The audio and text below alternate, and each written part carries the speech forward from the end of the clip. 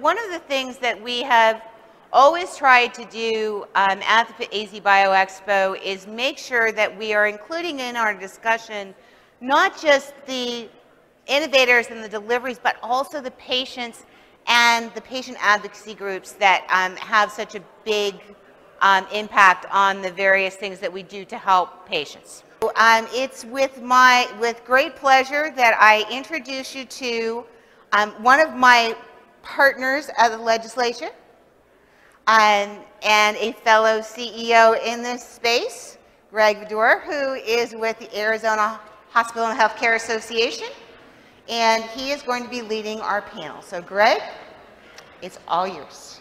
All right. Thank you so much. It's really good to be here, a great event to be part of, and really looking forward to learning about how we can take the video that you saw at lunch and turn it into action.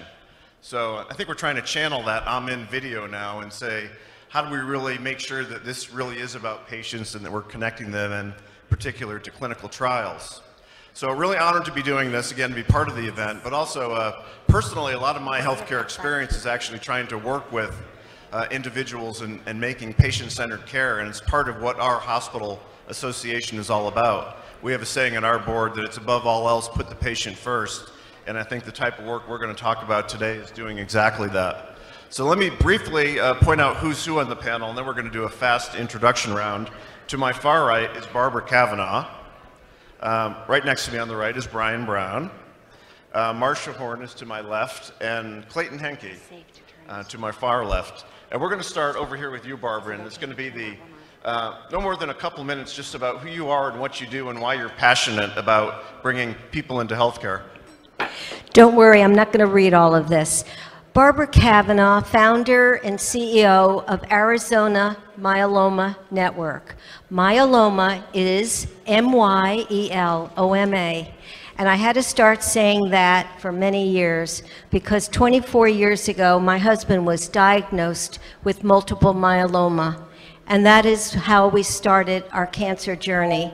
I'm happy to report we'll be celebrating 24 years of marriage and myeloma next week. But I'm here because Arizona Myeloma Network is a 501c3 charity. And what we do is awareness, education, and advocacy.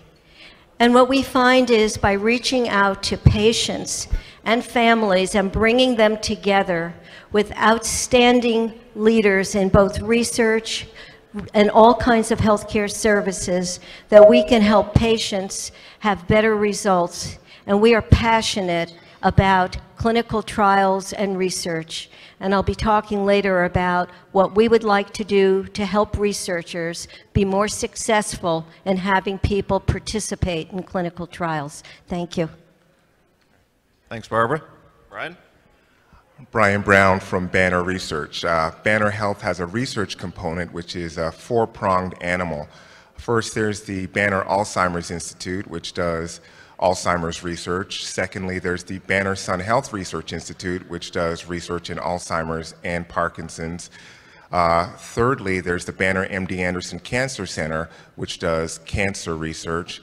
And then we have hospital-based research clinical trials in all of our hospitals in the 7 states which Banner Health operates in.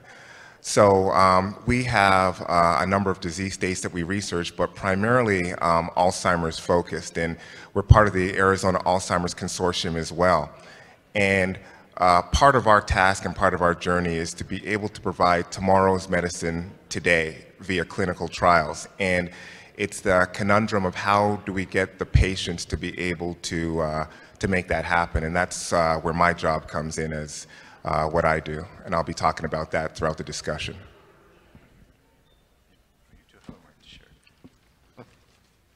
Clayton will let you use it. Hi there.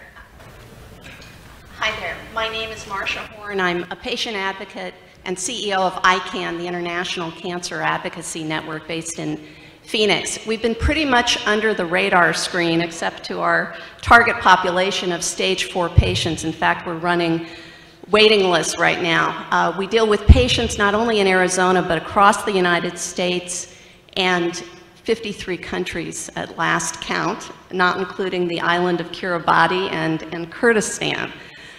So you may know us, those of you from U of A and ASU, because in 1998, we spearheaded and brought on as sponsors Barbara Leff and Susan Gerard, who were then in the House, the $10 million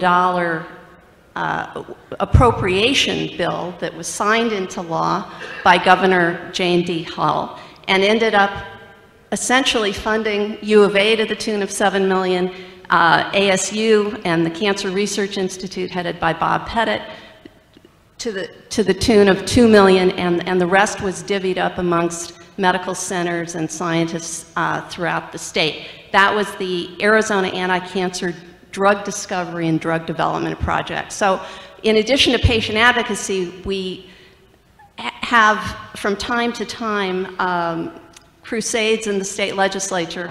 And in 2000, we were back at the state legislature wanting to have the fruits of the major labs, U of A, ASU, NAU, and their drug discoveries, the royalties and licensing from those discoveries pumped back into those universities to be used for additional drug discoveries. We're still working on that. So thank you, good afternoon. I'm Clayton Henke, I'm with IBM, IBM Watson Health. It's a new business unit for IBM that we announced a couple weeks ago at HIMSS, a couple $1 billion investment specifically focused around bringing deep analytics and cognitive computing to the world of healthcare from an industry standpoint, something that I think you'll see from IBM in terms of transforming the way we look at the marketplace, shifting more from a typical hardware, software services view to more of an integrated business unit focused specifically in industries and in particular domain areas such as analytics and security. So I've been in Watson as part of the Watson Group for a year, and this new business unit is taking our healthcare life sciences team from around IBM, bringing us together as an integrated business unit focused on delivering market solutions. And specifically, I have clinical trial matching responsibility globally for Watson Health. So super excited to be here, bringing clearly a technology industry perspective, but not a practitioner perspective. So very interested to have this conversation. Thanks for having us. All right, thanks to you all for being here. Are you ready to go to work? Okay, so let's channel that video again. We got that person jogging down the street and suddenly there's some other people joining them and they say, well, you know, I don't just want to jog, I actually want to do something in terms of a clinical trial. So maybe we can start with Marcia and Barbara about if they have a question about how they can get in a clinical trial, what's the right one for me. I imagine you do some practical work trying to help people match up. Could you just explain to us how you do that? Barbara, you want to take it first? I want to also say thank you to Joan Kerber-Walker for inviting me to be here. And I say that because I think that the patient perspective, again, is very much Marcia and my perspective, is that most people don't even know what a clinical trial is. I started out when I began Arizona Myeloma Network, is because myeloma is a rare, and they call it an orphan disease, and I was really interested in finding out more information about it. I was fortunate to meet Dr. Fonseca at Mayo and John Carpton at TGen. But what I realized was that I wasn't the only one who didn't know what a clinical trial was. About 90% of the other patients and families that I was meeting did not know what they were. They did not know how to access them. And they also had questions like, does it hurt when they take tissue? They pictured big hunks of them being taken from their body. I don't know if you've heard some of these kind of statements, but I mean, that was what I found, was that people really did not understand clinical trials, tissue donation, research. And I'll turn it over to Marcia because you have a broader experience in that. Well, Barbara, I echo your comments, and especially the salute to Joan Kerber-Walker. She is without question our tireless, unsung hero, and we sing her praises, all of us today. She's been at the vanguard for ICAN on behalf of AZBio, not only on access to oral therapeutics, not only on prescriber communication on biosimilars, but the whole essence of clinical trials, which she knows better than anybody in the country, as you saw with her superb presentation. So Joan, what you've done in terms of galvanizing the Arizona biomedical community is second to none, and I think we can stop apologizing for not being like San Diego or Boston. I think we're there, and I think the reality of the reflection of the fact that we're there will come much more quickly than many of us think. But getting back to the clinical trials connection, there's not a day that goes by where we're not connecting a stage 4 patient to the subject of trials in general and specific trials for their exact diagnosis. We work with our Physicians Advisory Council led by Robert Tamas, who's with us today. We work with a Scientific Advisory Council, a Biomarkers Council, a Radiogenomics Council, everything. We operate in tumor board fashion on the very details of those patient cases. And Barbara, there is nothing more scandalous than the present state of affairs where the typical oncology patient, and most of the country's patients are handled by community oncology clinics, and many are superb, but many are not telling patients about specific clinical trials, and they're not even telling patients about the general subject of clinical trials. And we've seen the same problem pertain in major famous comprehensive cancer centers where we have patients in those centers, and you would expect the discussion on specific clinical trials to take place, but it isn't. That's the kind of national scandal we're hoping to change at ICAN, and because of Dr. Robert Tamas, we've come up with a project called Remission Coach, which hopefully will be a change of paradigm in terms of connecting patients to clinical trials. So before we get to Browne and Clayton, you're going to be up soon enough. I want to dig a little bit deeper, because I get there's a gap in even understanding what they are, and there's barriers in the system to getting in. Is there a magic formula, magic words, magic services that really close the gap? What can we be doing to help move this along? And we'll start with you again, Barbara. I appreciate that. I appreciate that question because that is something that I began to identify when I started AZMN 11 years ago, is that if I, who was so interested, actually had good doctors, like the doctors at Mayo, if I didn't know and wasn't ever being asked or told anything about research, clinical trials, then there obviously were a lot of other people. But I think something that was really interesting is the kind of collaboration that you're expressing, Marcia, and that I found is that as a cancer patient advocate and research advocate, I found that the research community that I was talking to were really glad that I was asking these questions. And so I started doing our annual Living with Myeloma conference and research roundtable. That was one of the ways I began to reach out to the broader physician community, institutional community, and of course, having patients have a chance to actually ask questions about clinical trials. And I think, you know, again, it's a slow process, but now we've been doing these, we're going to have our 10th conference and roundtable, and we bring researchers from all over the country because we want new ideas. And we always have at least one seminar on clinical trials and how people can find out about them. So we're trying, and another important thing, and we can talk more about it later, is with the help of TGen and Virginia Piper and Mayo, we developed a program in 2007 called Tissue Donor Awareness Program, TDAP. And the purpose is and was to try and come out into the community, doing it at the library, doing it at Glendale Community College, and inviting people in the community to come and hear about all cancers, all clinical trials, not just about myeloma. So that's a beginning to try and address some of this gap. Okay. Marcia, magic formula from you? the magic formula has to be that the subject of clinical trials gets raised in virtually every oncology appointment. That's what we counsel our patients to do from the very first opportunity, because the landscape of clinical trials is going to change for that patient over the course of their treatment. So we always have to think of issues like clinical trials, issues such as compassionate use for each patient as they go through their journey with cancer. I was trying to think of during Joan's presentation about Tennessee, what is it about ICAN's Tennessee patients that is so different? And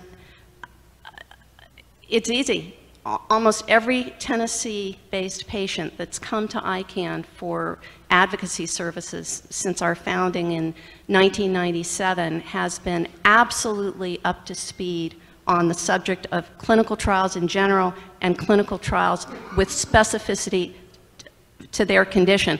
There's Vanderbilt, there's Sarah Cannon Research Institute, there's Tennessee Oncology. Clearly there is a culture and an ethos there that says we're talking about clinical trials in this state, and we've got to replicate that here. We have an extremely sophisticated oncology community in Arizona. In fact, if you turn on Masterpiece Theater or any cable news network, all you're going to see is 7 or 8 different cancer centers advertising their services. It's a sophisticated community, and it's on the ball in many, many ways. We just have to add clinical trials to that matrix.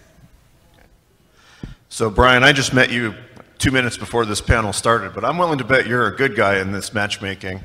And so maybe you could share a little bit what you do and how you start to fill the gap from the point of view of the Banner Health System.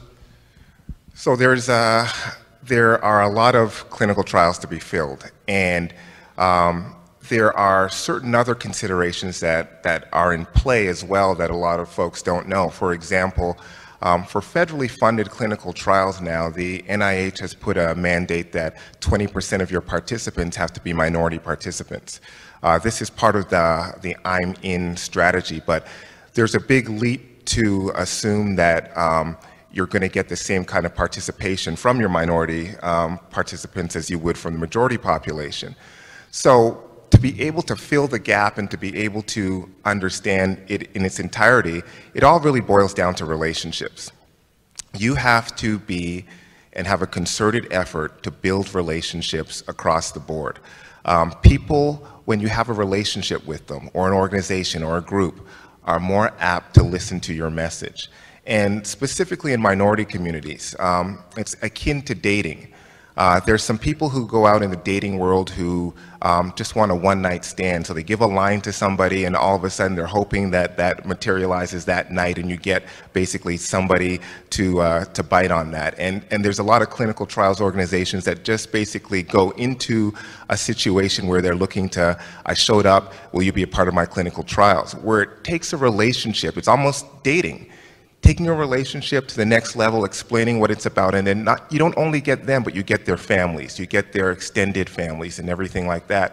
So to invest in a relationship with communities and people and do the education pieces that we heard about before are key strategies in being able to have people have the confidence and the knowledge of what's transpiring in the clinical trials arena. Thanks. Let me get Clayton involved in this because I think it'd be interesting counterpoint. You're talking about relationships and one-night stands. I don't imagine you date Watson, but we look at technology and believe it's certainly influencing our lives, but we like to believe it's a path to a solution, including issues like that. And I'm sure that's part of why you're here, is to help us understand how we might be able to work with technology to fill this gap and to make the world work better. How about if you explain a little bit how you're thinking about an IBM to make a difference in this area for patients? No, I'd certainly be happy to, Greg. I think it's a super topic, great question. And as I moved into the healthcare space probably about 6 months ago and I transitioned around Watson, one of the first statistics that was shared with me, and frankly was shared by folks at the Mayo Clinic that we're working with, they said there's somewhere around 20% of patients are actually eligible for trials, but on average we enroll less than 5%. Right? So part of our thought is how can we help make that enrollment accrual rate improvement, help to bring trials and patients together, and to do that probably from two angles. One from a provider angle, which I think is largely the conversation here, but also from the sponsor. So on the provider side, what we're doing with technology and using the Watson cognitive capability to go against large volumes of structured, unstructured data that's in the patient EMR records, as well as in the protocol itself, and being able to not only read, but also to understand it in context of a particular disease indication. Right? And so we've been working with Mayo to train Watson on breast, lung, and colorectal cancers as our first 4 to start with, and expanding through oncology and into other disease states. But what we're looking to do is at the point of care, that point of consultation, to enable oncologists to have a conversation, to be able to use Watson to inform the diagnosis, be able to provide an access to volumes of literature, which would be difficult to consume as an individual, and understand all possible sets of experience and evidence that's out there. But at the point of looking at the standard of care, also be able to look at a clinical trial alternative path and bring in clinical trial matching as a technology avenue to explore during the consultation. So that's one area of Watson. And the other side really is to, a lot of the trials fail to enroll, right? And we've got a fairly significant trial failure rate overall. Certainly over 50% of them are just delayed in terms of execution. Costs money, takes time for drugs to get to market, and close that loop. So from the sponsor side, we're doing two things. We're trying to help make the overall protocol more executable, optimize it, reduce the number of amendments, try to get it to be more feasible from an execution standpoint, and then also from a site placement. So where can you optimize the placement so that you can hit the accrual rates quicker, more completely, and more effectively execute? And so both trying from the drug side to make the trial more consumable, the patient side to actually match it through. Meeting in the middle, right? And as Brian was saying, and trying to get the broader relationships to align is really going to be the key point. And if we can successfully achieve that across the country and globally, I think it will change the course and trajectory here. So I'm hearing a combination of mining big data for opportunities and using best practices, and that is the beginning of some of the changes going on in healthcare and finding the opportunities. And yes, we're going to let you comment, but actually I want to hear, I assume that's a lot of what Banner is doing too, so if that's what you want to comment on, you're right on track. So informatics is really where we're headed to next. We have a number of employed physicians within our Banner system who have obviously access to all the electronic medical records from patients from primary care all the way up. So when a patient may identify that they are potentially eligible for a clinical trial, we have to build into that informatics system a way that these physicians then enter into the conversation of what may be eligible and send them down the continuum. Informatics is going to be extremely important as we go forward, but we have to get everybody on the same platform. We have Banner Medical Group, we have Banner Health Network, and we have now our University of Arizona physicians, which we just came on board. And so we have to align the networks so that they all talk to each other so we can have the same platform where informatics makes sense. But informatics is going to be the next wave in terms of point of service at your primary care and other specialties to be able to integrate clinical trials for patients that come to us. So, Barbara, Marcia, informatics, best practice approaches, are you feeling warm and fuzzy? Good about the future? Tell us how you react to that. And is this a good development? Does it need to be massaged to make it work in your world? It's the pivotal development, and it's increasingly part of our world. I think what you're accomplishing with Watson and what ICAN and Dr. Bob Tamas are accomplishing through our project called Remission Coach plays to exactly the overarching need, which is expediting the process and preventing the screen fails, encouraging enrollment to begin with, and then once you have enrollment, encouraging retention. And what I'd like to see us do is maybe perhaps work together, because Watson needs the patient voice early on in the process. If we can integrate the sophisticated patient advocate and the sophisticated patient voice in the protocol design process, we will have less failures in terms of trial design and more successes in terms of capturing vitally important patient-reported outcomes and outcomes of importance to patients, that they could walk maybe 4 more steps, and that 4 more steps liberates them from having to be assisted going to find a bathroom. So things that are important to patients have often not been part of protocol design, and they've got to be now. And I think Watson will be a huge advance, and I think what we're doing with Remission Coach can also be a paradigm shift so that patients are connected to trials more expeditiously, trials perform and are more successful, and thus the tremendous promise of the biopharmaceutical industry and the tremendous accomplishments of that industry can be felt by the patient world faster, and we're all patients, so it's going to benefit all of us.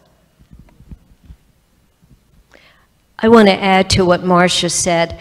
Because I started a grassroots charity and I'm of an age that I'm not as technically competent, I think the resources that I'm seeing here already could be a tremendous help for an organization like mine. I think there's really a need for multiple patient advocacy groups and programs. None of us can do it alone.